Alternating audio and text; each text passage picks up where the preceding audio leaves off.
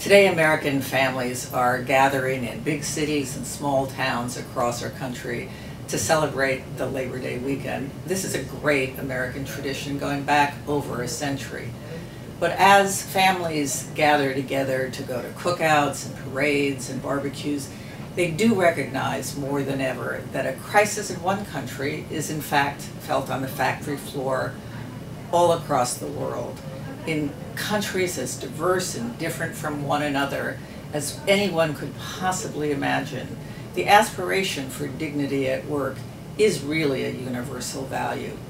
I can always remember talking with young women, listening to how excited they were when they got their first jobs in factories in Cambodia.